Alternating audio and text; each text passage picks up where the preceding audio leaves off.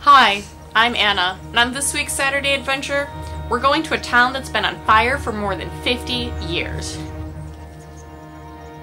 Welcome to Centralia, an opening in the vein of coal that runs along Route 81 all the way through Pennsylvania till Scranton.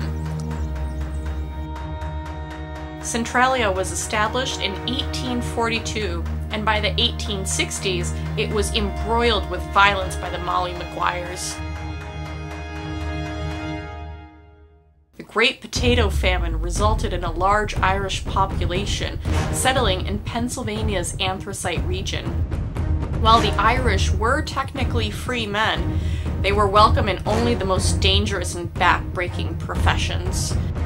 Workers were kept in company towns and paid in credit to company stores, but still coming up short on rent to the company at the end of the month. The Molly Maguires might not have been real.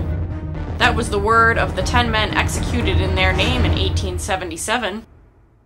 Alexander Ray was a mine engineer and supervisor that had recently relocated to Centralia when he was murdered in 1868.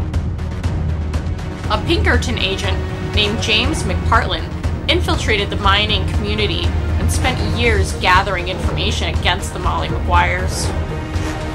Supposedly an offshoot of an Irish revolutionary group, the Mollies were blamed for terrorist attacks throughout the anthracite region in retaliation for the unbearable working conditions the Irish were forced to endure.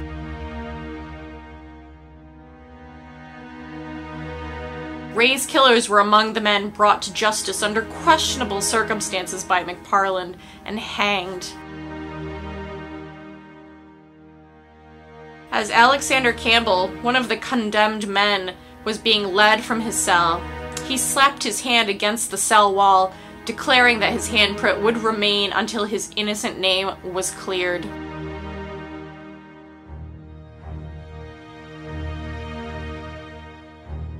According to legend, Campbell's handprint has defied all attempts to be removed to this very day.